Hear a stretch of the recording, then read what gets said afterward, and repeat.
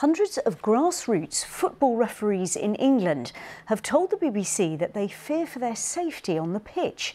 Out of almost 1,000 referees who responded to a BBC Radio 5 Live questionnaire, just under 300 said they'd been physically abused by spectators, players, coaches or managers.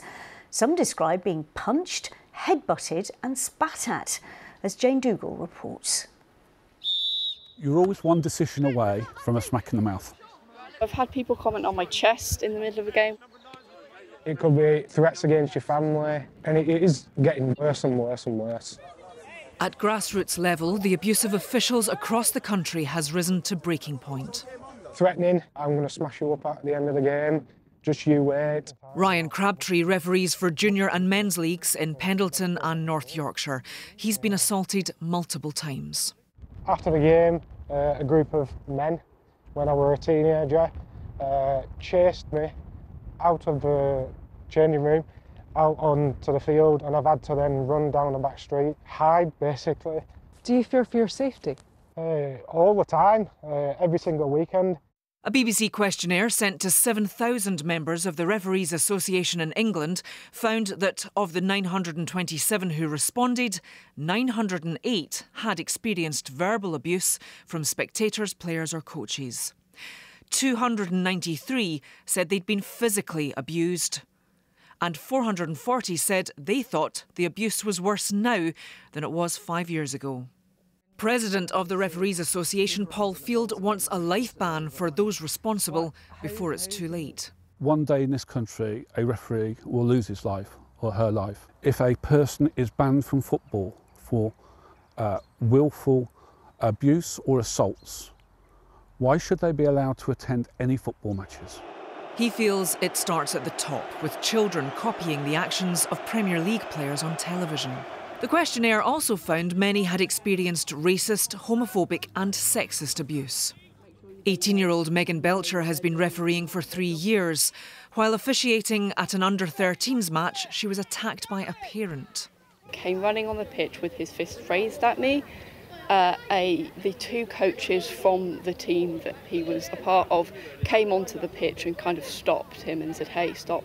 He was still yelling abuse at me and saying this is why girls shouldn't be in football. It was probably the scariest experience I've ever had. It really had an impact on my mental health as well. Megan has come to watch former Premier League player Chris Sutton, who's been asked by Radio 5 Live to referee his first match. Don't forget to whistle loudly. I'll do my best. It's a junior game. Chris wants to find out what it's like on the other side. What a ball that was. He's admitted previously to confronting a young referee whilst watching his son play. I walked onto the field because I was, concerned about how badly injured he was. I shouldn't have done that. I realise how difficult it is, but, you also, you're a parent. I was a parent as well at that particular time. After the match, Megan told Chris what had happened to her. That's totally unacceptable. Any sort of abuse. And I think that's, part of the reason which, I'm here today. I played, but to see the other side. Many who responded to the BBC questionnaire felt referee abuse wasn't being tackled sufficiently by the FA.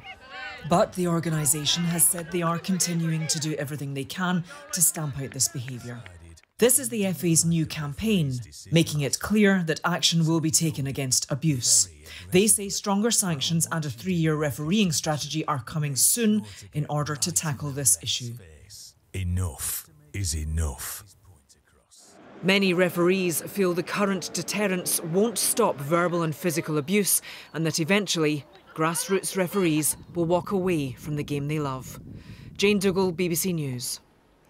Elijah Kyra, a referee, has been refereeing for 5 years and started when he was 14. Yes, I'm myself from Southampton, Hampshire.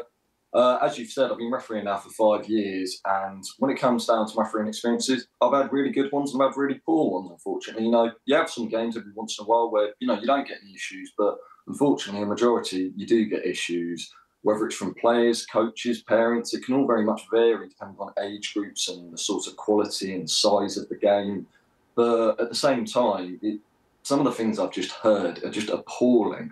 And to think these are from parents of 12-year-olds who are trying to set them an example over just a grassroots game that really the results shouldn't matter. It should be about developing the players. And also referees, you know, we're there to develop ourselves as well, become a better ref, get more experience out of it. We're there to do a job, you know, we're humans, we're going to make mistakes at the end of the day, yet parents, many coaches and players seem to expect referees to, you know, just get everything perfect, especially even when they don't have VAR and all that at the weekends. Yeah. Clearly, we've got to be very careful about what we say on live television, but I wonder if you can just tell us a little bit more about the sorts of issues you've faced. Is it mainly verbal abuse? It's not just verbal, because when it comes down to verbal abuse, I've heard every swear word there pretty much is. I mean, thankfully I don't get much sexist quotes. Of course, I myself am male, but I know many female referees that have had unfortunate sexist terms used against them and things like that. But when it comes down to the abuse, it also can be physical. I mean, thankfully, I've never been assaulted as a referee myself, but I've still had players getting up right in my face. I've still had players giving me a little shove, which I wouldn't put down to assault, but I mean, it still is a red card offence under the rules of the game. And I still have people like walking over to me, well, I say walking, storming over to me, looking like they're going to, but I mean, I've been lucky on that area, but I do know of quite a few refs that have been kicked, all sorts. But, you know, I've also had threats before. I've had people telling me, you better watch yourself for the rest of this game, ref, if you know what's best for you. Things that go on the lines of that, as well as many other terms, of course, I won't be repeating on live TV, but yeah, some can be pretty poor.